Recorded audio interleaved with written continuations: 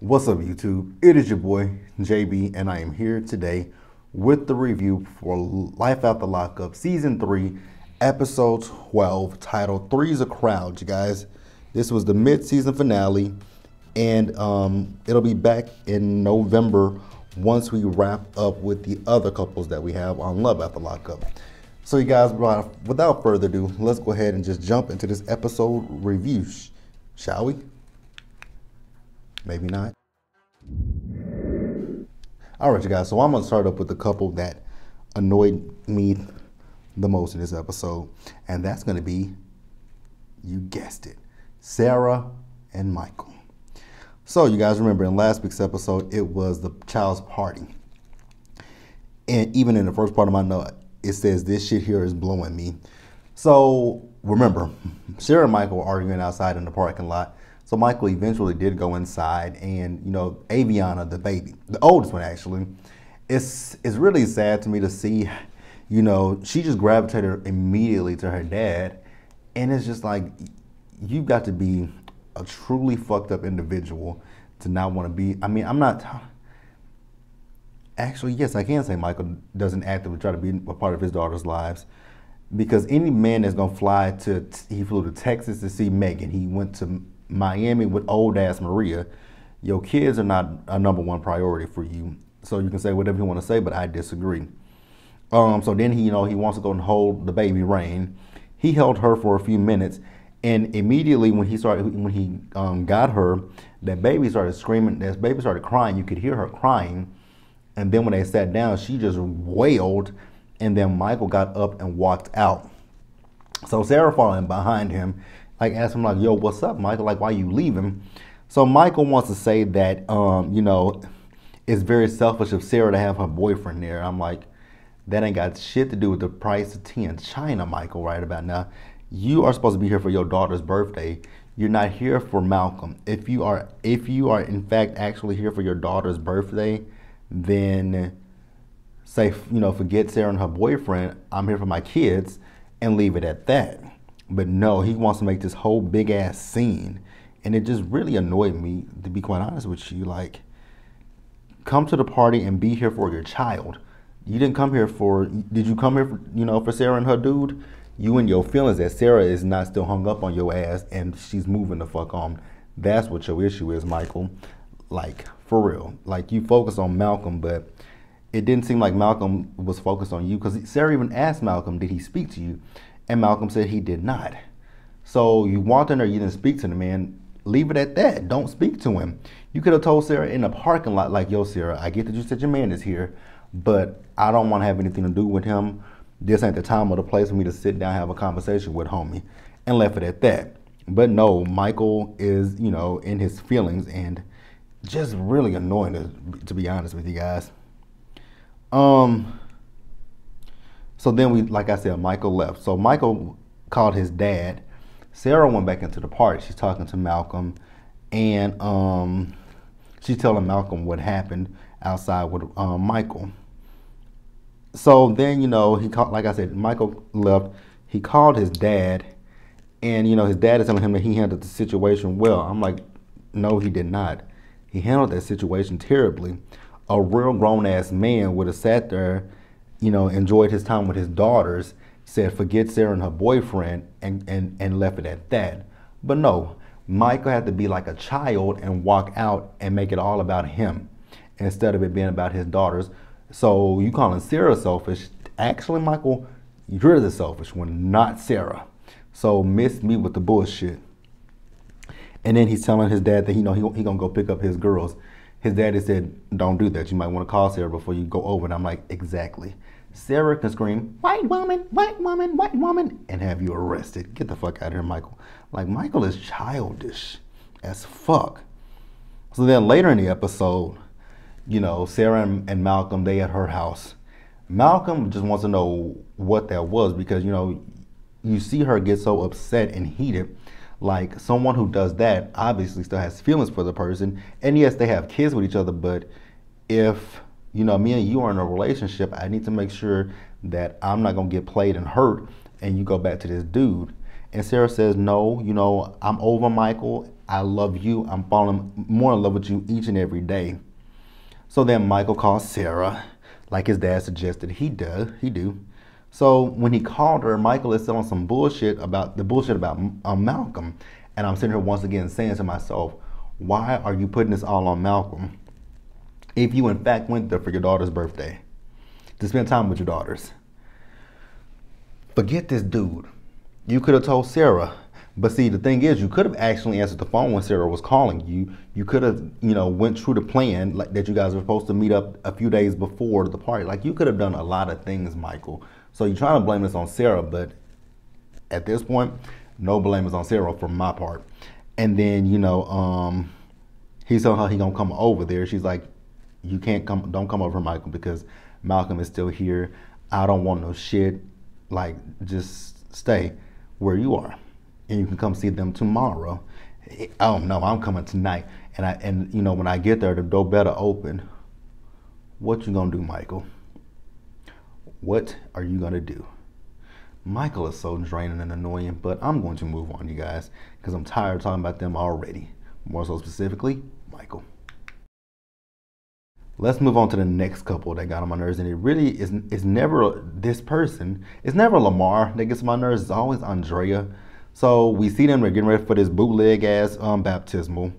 And I'm not judging baptismals or nothing like that. I'm just judging I'm not even judging the Mormon church. I just don't understand Andrea being a part of the Mormon church when Mormons didn't feature black people for a very long time. So that's my confusion. Because I'm all here for baptismals. I was baptized when I was, 4 years old at my church in the pool. Because actually, the funny thing is, my church, I didn't realize it at the time, but my church was a mega church. But it wasn't what today's mega churches are. It was different. It was a lot of people in the church, but everybody knew each other because I'm from a small town. The pastor knew everybody. It wasn't like, a business. It wasn't a business as it is these days.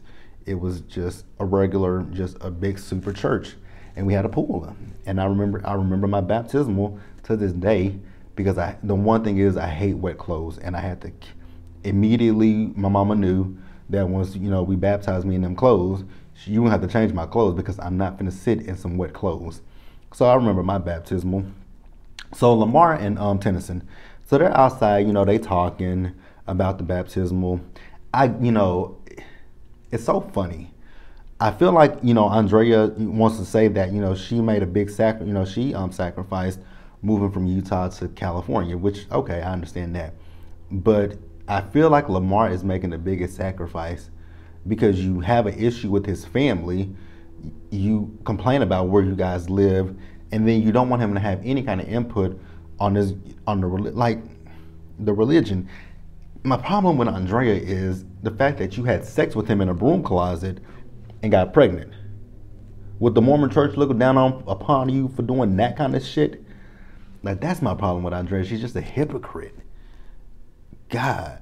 So Lamar told Tennyson to watch the pool that they were blowing up. So he went inside, and when they went inside, whoop, that pool went flying. And then it got a big ass hole in it. So Lamar had to call Andrea and tell her what happened. She comes back and she's flipping the hell out. I'm like, Andrea, girl, it ain't that deep. It is not that deep. Talking about, that's the devil, and, if she doesn't get baptized, you're just saying our daughter can go to hell. Girl, what? Andrea needs a therapist. So then we see this priest holder. That man looked creepier than hell to me. Actually, this whole thing is again, it's not the fact that they're Mormon. I mean, it's not the fact that it is the fact that they're Mormon. It's not the baptismal that bothers me. It's just this whole situation of her being a Mormon. I don't understand it. I've never saw a black Mormon in my life, so it's very interesting. But yeah. So then, she's on the phone with her friends because Dulo showed up. So she told her friends about Dulo offering Tennyson the weed. And I'm like, once again, Andrea, it just was not that fucking deep. So she told him, well, I'm going to go disinvite him. There's an unwelcome guest, and I'm about to go disinvite him. So she went downstairs and had a conversation with Dulo.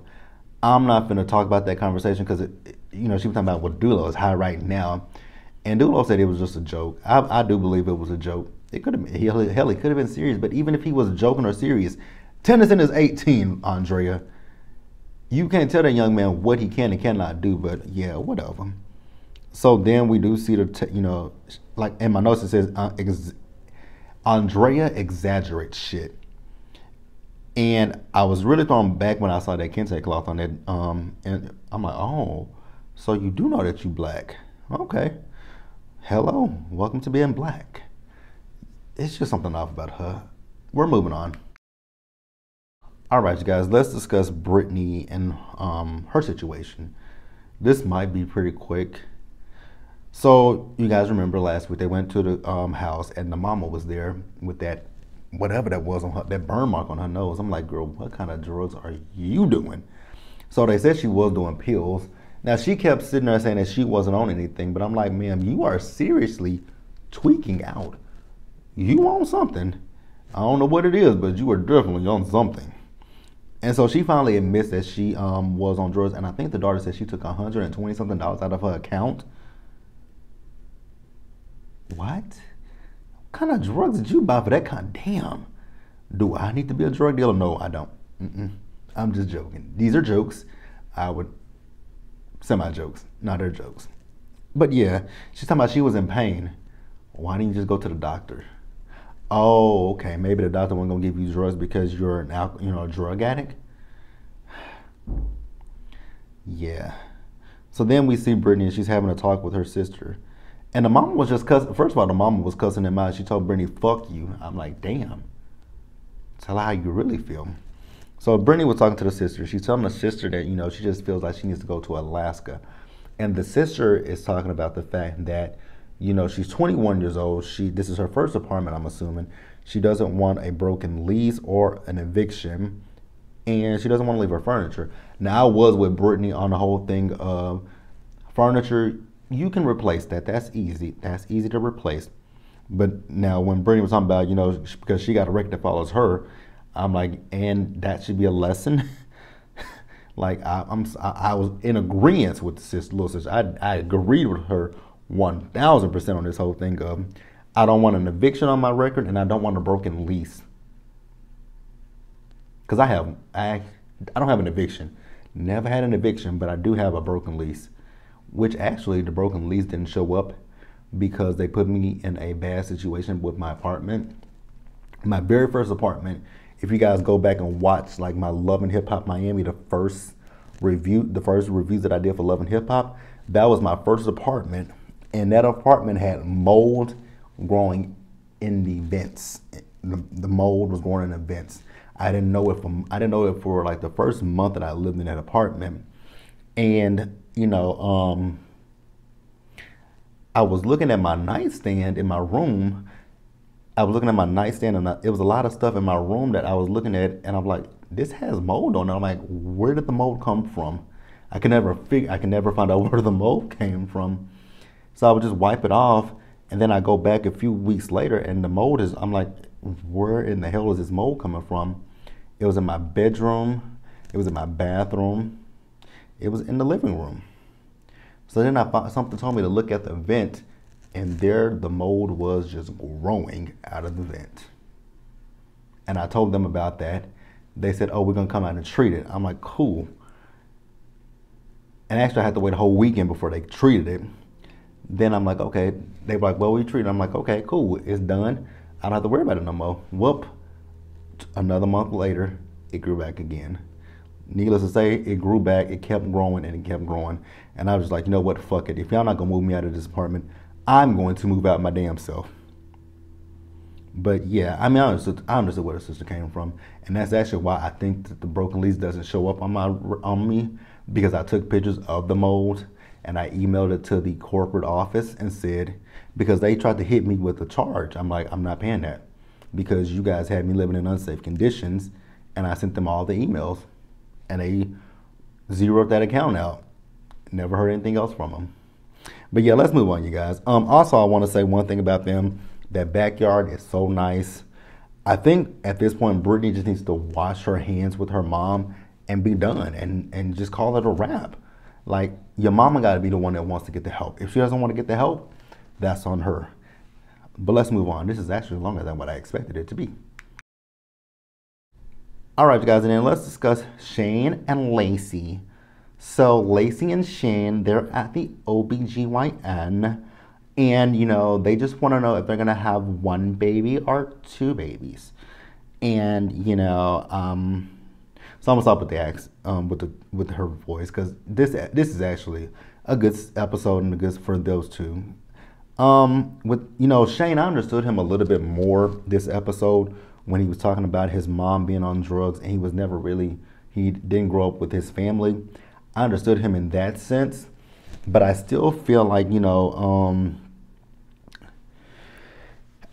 Shane. I feel like they should have waited a little bit. Like maybe put your eggs on, maybe do the process of in vitro, like fertilize the egg and sperm, and just have your egg and sperm together, so that way if you guys do want to have a baby at some point, do that. Because I don't necessarily feel that they're both ready for a baby, and that's just my personal opinion, just from looking at the show. I feel like they definitely need to grow a little bit more with each other. I don't even know if they've been together a year at this point, so I think that they just need to kind of grow and deal with the 3 kids that they already have before adding another child to the situation. And I'm not saying that you're never at a point where you're 100% ready to have a child, but I don't think that these two are even really 17% ready to have a child. And that's just from the viewer's standpoint, from me looking at them. I just feel like they should have did start the process of IVF, like take her egg and his sperm and just freeze it. Create the embryo and just freeze the embryo until they're at a great spot in their lives with each other. But, we find out that they are having 3 babies, because she put in 2 of them. She put 2 embryos in. Well, one of them split, forming identical twins, and then there's a solo baby by themselves. And then when they said 3, I'm like, damn, 3? I'm like, I definitely don't think y'all ready for that. I mean, because y'all are, like I said, they have 3. She has 3 kids already of her own, and then y'all got 3 more. That's 6 mouths to feed, plus you 2. That means you got to and like the daddy, because they told her dad and the kids, they told the kids and her dad that she was pregnant, and Shane told the dad that there was 3. And I agree with the dad. Shane needs to get a job, number 1, but I mean, in this climate right now where we're in, it might not be the easiest thing to do, but I didn't realize that was up so high. But yeah, I think Lacey, if they were going to have a baby, she should have just did the 1 embryo. And if it took, cool. If not, you still have another one that's frozen. I think Lacey was just, and I'm going to be honest, I think with this one, she was just a little bit irrational. But nonetheless, congratulations to them. I hope, I did see at the end of the episode that they told us that, 4 months or 4 days? It's somewhere around the time that she is due that John is getting out of jail. I'm like, y'all are messy as fuck. Yeah, let's move on. All right, you guys, and then let's wrap the episode up with Angela and Tony. These two actually kind of got on my nerves a little bit, just a little bit. So, Tony, he's still upset about the fact that Angela, they got married, but she didn't file the marriage license. She didn't file for the marriage license, or she didn't go to the courthouse to make the marriage legal. And he finds out that she's going on a date because he's been talking to Tommy. So he pulled up at the house, and he had the audacity to go to her door and tell her, Angela, open the fucking door. I was like, oh, okay, Tony, you think you got it like that? And then she says, Tony, what do you want? What do you want, Tony? So Tony comes in. She's like, God, do you ever quit? So he comes in. He says that he's been talking to Tommy, and Tommy told her that she's seen another car. And he asked her about seeing the anime. She said, that's none of your business, Tony. Which you are correct, Angela. That is absolutely none of his motherfucking business. So, she does tell him about Ross. The thing that I found funny with Tony was The fact that he called her trifling. Now I would have been okay with him if he had just called her a hypocrite, but this motherfucker actually called her trifling. No, you the trifling one. I'm actually defending Angela, and I can't even believe this, but you the trifling one, because you're the one that was at the hotel with the prostitutes and the hookers doing drugs. So you're the trifling one. Is Angela a hypocrite? 100%. You know, Angela's talking about she wasn't cheating on him. Girl, if it's emotional, it don't have to be physical to be cheating. You can have an emotional affair, and that's what you were doing with Mr. Ross. When Tony fucks up, you go run to Ross. So yes, you are a hypocrite. Live in it.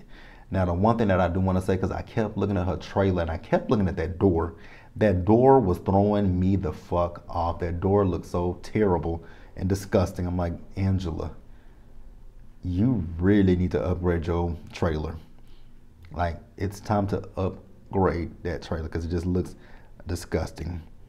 So she also tells Tony, I love Ross, and we're not together anymore. It's over, Tony. He says, I love you, okay? And I'm not gonna stop chasing you. I'm like, oh God. She says, I'm emotionally drained from you and all of your bullshit, Tony. I'm like, yeah, Angela, we see it all over your face that you're emotionally drained from Tony. I'm emotionally drained from you and Tony at this point. You both get on my mother in nerves. And later in the episode, you know, Tony tries to call Angela on the phone. She keeps declining his phone calls. And, you know, she got another phone call. And this time it was from Mr. Ross, who got his ass in jail because he said the cops beat him up, but they said that he attacked them. I'm like, oh God. You were high, obviously. I was thinking he was going to say they got him for that gun, but nope, that's not what they got him for. And she tells him, what the hell, Ross? What the hell? You got to get your shit together. Angela, you got to get your shit together too. Why do you keep choosing these damn inmates that keep going? You know, that's one thing that I got to say. I don't understand inmates. Once you get out of jail, like I know some of them who get out of jail and they go right back. What you going back for? Like, I feel like the niggas or people and men in general who go back to prison, you left your boyfriend down there, huh? Because I can't understand that shit. But you guys, that is going to wrap it up for this episode of Life After Lockup. Be sure to like this video, leave your comments, subscribe to the channel, hit that bell notification button so you guys are aware of when I drop anything else. Share this video, and until the next one, you guys, do me a solid favor out there. Stay safe, take care of yourselves, stay hydrated, wash your hands, wear a mask, and I will see you guys in the next one. Also, you guys, I am going to go ahead and do this. I am plugging my other YouTube channel that I have on here. It is a planner channel that I'm doing. I have my planner is actually sitting right on the floor. I'm going to start planning. It's going to be kind of actually, shout out to my good sister Roxanne. She is the reason that I'm back into planning. I used to do planning when I was in college, but yeah, you guys, go check out my planner channel. There's nothing up there yet, but going into October, I'm going to start planning because I told myself that I'm going to start to plan for my GMAT test that I intend to take sometime by the end of the year. So check that out, you guys. Yeah, check that out. Check that out. I'll leave this in the description. It'll be in the description as well. But the name of my channel is Jerome's Planet. So Jerome, Plan It. Go check it out. And I will see you guys in the next video. Bye, guys.